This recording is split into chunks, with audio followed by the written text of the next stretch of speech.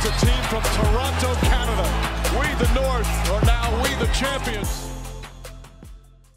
What is going on, Raptors Nation? It is Luca here, back with the Raptors Nation podcast on this Thursday, June 13th. Hope you're all doing well. It's been a very lackluster NBA Finals as the Boston Celtics up 3-0, just one more win away from becoming the 2024 NBA champs. And I tell you guys, I mean, outside of that Knicks-Sixers series, these playoffs have been pretty underwhelming. But we're one more game, it seems, away. I do think the Celtics are going to finish the job and sweep the Mavericks, as then we will look ahead officially to the start of next season, as all eyes will be on the NBA draft, which, of course, is the next important dates for this Raptors team. So in this one, guys, I wanted to talk about the Raptors draft. I wanted to talk about some rumors. But first, I want to talk about the championship anniversary. And by the way, guys, hit a like, subscribe to the channel, and leave us a 5-star review wherever you get this podcast, on Apple, iTunes, or Spotify. The Raptors championship anniversary, 5 years ago today, man. Time flies. It is unbelievable that 5 years have gone by since the Raptors called themselves NBA champions.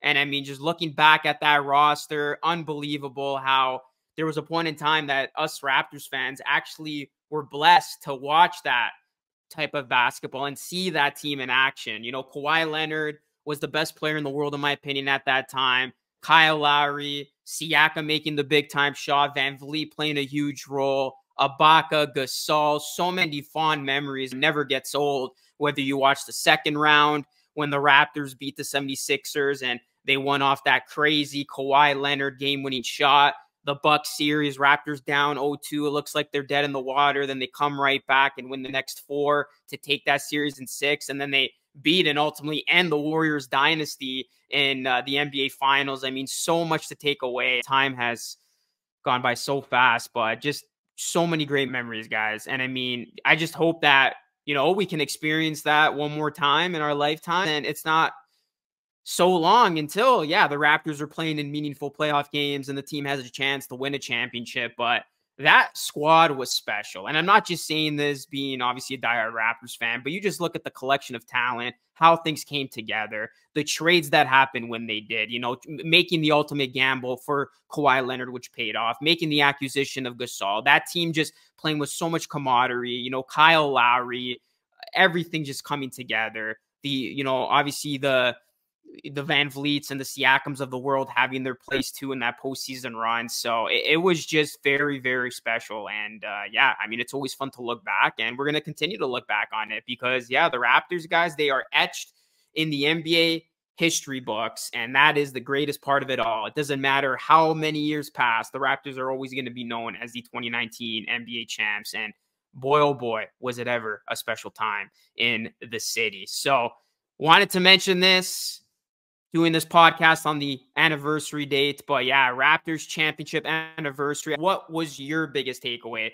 from that entire playoff run? I'll say this in closing. Kawhi Leonard, I mean, he was the best player in the world at that time. He was on top of the world. The Raptors, if he had stayed, I believe, would have won another one. Looking back at it, Kawhi Leonard, one of my favorite players still to this day. But you look at the decision, guys, one of the worst decisions made by a superstar, simply put. I know he wanted to go home. I knew he had his reasons, you know, family, all that's important. But from his career perspective, Kawhi leaving Toronto to go to the Clippers ended up being detrimental for his career, because if Kawhi stays in Toronto, I believe the Raptors are in title contention for the next couple of seasons. Kawhi can continue to add to his very, very impressive legacy, which, by the way, at that time, he was, 28 years old, had won another championship, finals MVP. There was a good case to be made. Hey, maybe Kawhi can crack, you know, the all-time list if he continues the trajectory. But he obviously goes to the Clippers 5 years later, empty-handed, wasn't able even to get back to an NBA Finals. And yeah, just one of the biggest what-ifs, I think, of you know, where would Kawhi have been right now, and where would he have ranked amongst the all-time greats, and how many more chips could the Raptors have had, and where would the Raptors have been at this point? So there's a lot of hypotheticals, but at least the Raptors were able to get one And of course, coached by Nick Nurse, who's now a member of the Philadelphia 76ers. Can't forget about Nick Nurse. He was very, very crucial during that playoff run. All right, guys. So, yeah, that's going to put to rest the look back on the Raptors championship. We'll take a revisit back to the championship this time next year. But now let's look ahead. Let's look to the future. Obviously, it's about the future when it comes to this Raptors team. They're in the midst of a rebuild. Hopefully, the Raptors can get back to those glory days, and hopefully it will be the likes of Scotty Barnes, RJ Barrett, and Quickly, who are, key components of the Raptors getting back to the apex. But you look at the Raptors draft, guys, very, very important. Couple of days coming up, the 26th and 27th. The Raptors are going to have number 19. They're going to have number 31. They're going to have the first pick of the second round. There's been so many names floated and linked to the Raptors. Obviously, the Raptors hosting some workouts. Zach Edey worked out with this team at the OVO Athletic Center not too long ago. He continues to be linked to the Raptors in mock drafts. There are so many different directions the Raptors can take. Will they go with a big? Will they go with a wing? Will they go with a guard? Obviously, there's a lot of needs on this team. And really, I just wanted to go over my preferred selections as of now at number 19. And, when you look at the Raptors' first-round pick, I do believe the Raptors are going to be able to get a solid talent. I mean, Darko said it the other day. I dropped a video on it, also put up an article on RaptorsNation.com, basically using Google Translator. And Darko said that, you can still get a good player at 15 to 20 versus, 5, 6, 7. So it tells you that, if somebody falls and the Raptors are so happen to be there, if they do stay at 19, they could end up getting a nice player. So we're going to look at 19 in this one. I did do a separate video on my own channel looking at my preferred targets at 19. Not much has changed. Just wanted to run through kind of what I'm thinking at this point when it comes to the Raptors' first-round pick.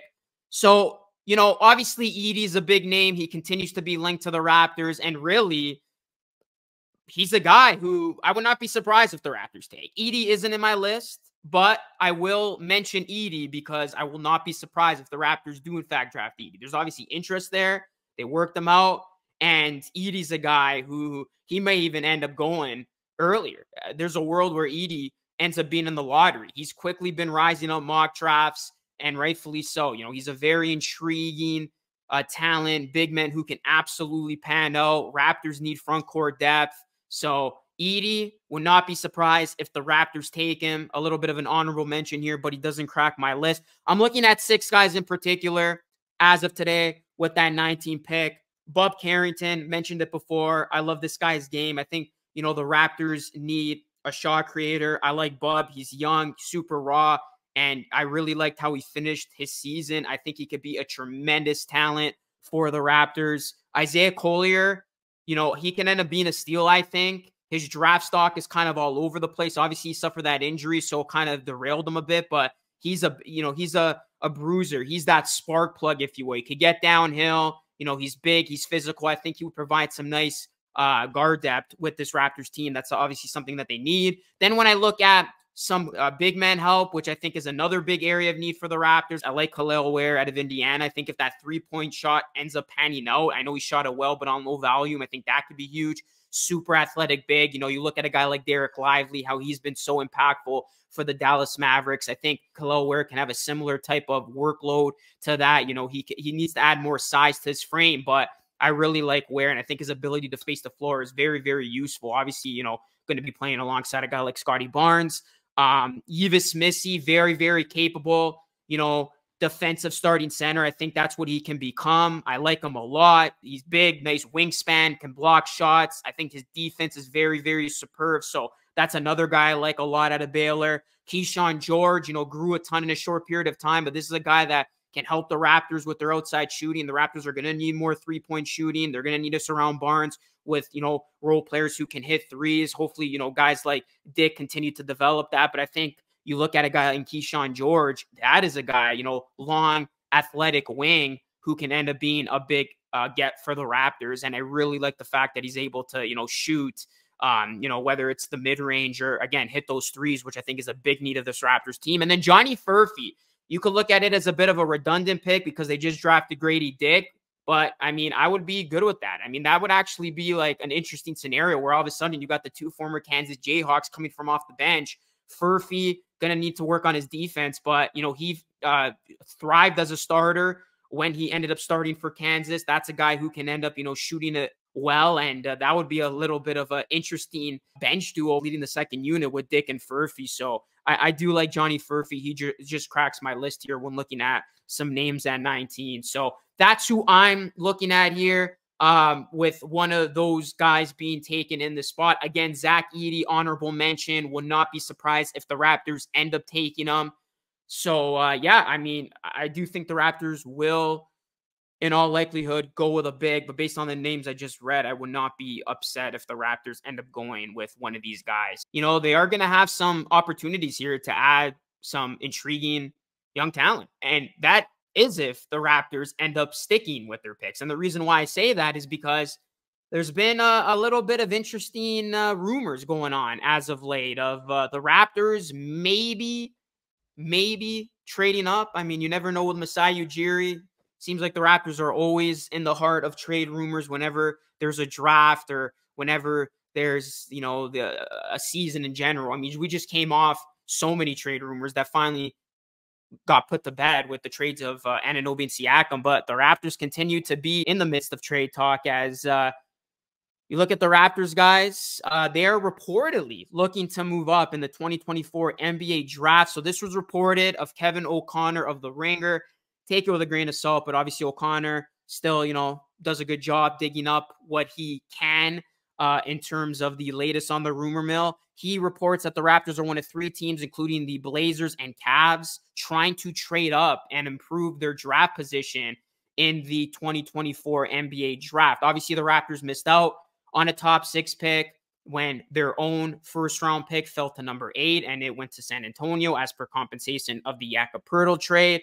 Now the Raptors have number 19 and 31, and it's very interesting to me. First, I want to say this. It makes sense for the Blazers because they're in the midst of their rebuild. The Cavaliers as well, because I think they're headed for major changes, and they could, you know, look to part ways with Donovan Mitchell and just look to, you know, build around guys like Garland and Mobley going forward.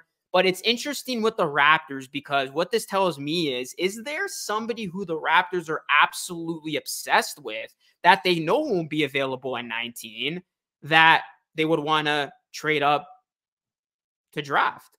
And a name that instantly comes to mind, Zach Edey, because there's been so much buzz about Edey.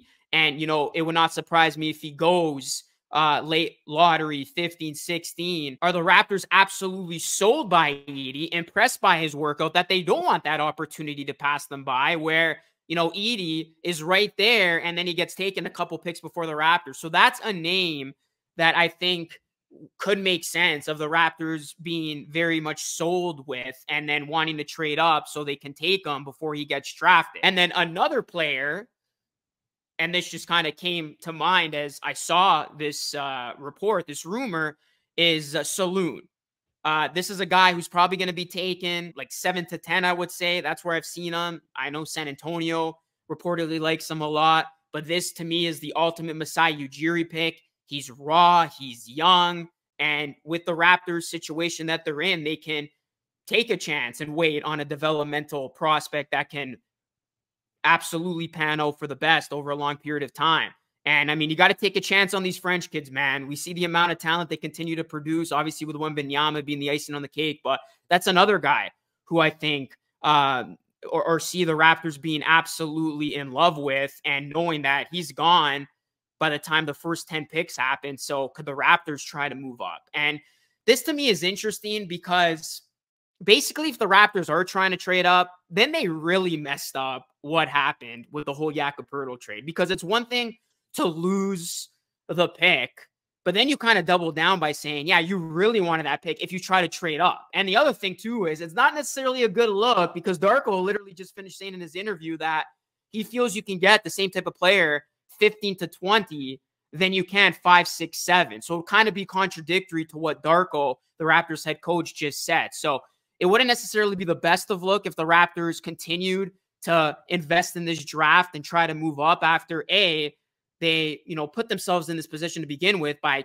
making the trade for Jakob Poeltl, and then B, Darko making his comments literally a couple days ago. So again, I'm taking this with a grain of salt. I mean, Kevin O'Connor, with all due respect, I don't think he's ever been right in terms of these rumors, so I'm not putting so much stock into this, but I thought it was interesting. And we know the Raptors' track record and Masai Ujiri, they're always in these conversations. They never make moves per se, or it comes down to the final moment where they're going to have to make a move before they make a move, but they're always in these conversations. So it does not surprise me if, Masai and company are having these preliminary conversations about, hey, could we potentially move up? Is there a guy that, we can get who's a much better player in one of those lottery selections? So do I think something's going to happen? Likely not, but it will be interesting because remember, there was that report about Bruce Brown, who the Raptors could look to move. He has a $23 million team option for next season. It was reported that the Raptors are expected to pick that up and then trade him thereafter. Doug Smith of the Toronto Star first reported that, and I do believe that. I do think the Raptors are going to pick up that option, and then they're going to look to trade Bruce Brown. I do not see Bruce Brown being on the Raptors before the start of next season. So Brown, he's a valuable rotation player. He's only 27 years old. I think playoff teams would benefit from a guy like him, so there should be interest. In terms of anybody else the Raptors can move, there's not a lot of value, honestly. I don't think the Raptors can get the same value for Chris Boucher or McDaniels. Those are other players I could see the Raptors move on from. And then the other guy I can think of, and this is an if because they just signed him to that deal last summer, but maybe the Raptors do move on from him, especially if they go with a young center at 19, is Jakob Poeltl. There's been a lot of talk about if the Raptors would be willing to trade Poeltl and officially blow it up in the sense where they're going with a very young team next season, and you ensure that you are not going to be good because we saw this team was not as competitive without Poeltl. Look, you can knock the trade, but this basketball team is still better with Poeltl. But if the Raptors do want to take a step back so they try to improve their draft positioning for next draft, which again, Darko alluded to in that interview, that's somebody who I could see the Raptors moving on from, but the more likelier player here to be moved is Bruce Brown. So there is a lot at play. Do I think the Raptors are going to trade up? If you ask me as of today, I'll say no, but hey, nothing will surprise me at this point in terms of who the Raptors draft. Like I said, if they end up taking Edey and he's still available, I would not be surprised. And if the Raptors end up doing something leading up to the draft or even on draft day of trying to move on up. So we'll see how it all pans out for the Toronto Raptors. But exciting times, guys. The NBA season is winding down. Of course, the NBA Finals could be done as quickly as tomorrow, and then it's off to the off season. Although we won't have any games to talk about, we're going to have a lot of off-season news starting with the draft, which again is quickly approaching 2 weeks away. The NBA draft is going to be fun. There's going to be a lot at stake, and the Raptors are going to have 2 picks to play with. So let me know your thoughts, guys. That's going to conclude today's pod. Let me know how you're feeling about the draft. Do you think the Raptors are going to make a drastic trade beforehand? Who do you want to see the Raptors draft at 19 in particular? And yeah, let me know your full thoughts down below. Hit a like on the video. Subscribe to the channel if you are new. That is it for me, guys. As always, thanks so much for watching. Leave us a 5-star review wherever you get this podcast. Drop a like and subscribe on your way out. That is it for me. It's Luke signing off. As always, thanks so much for watching. I will catch you all again in the next one.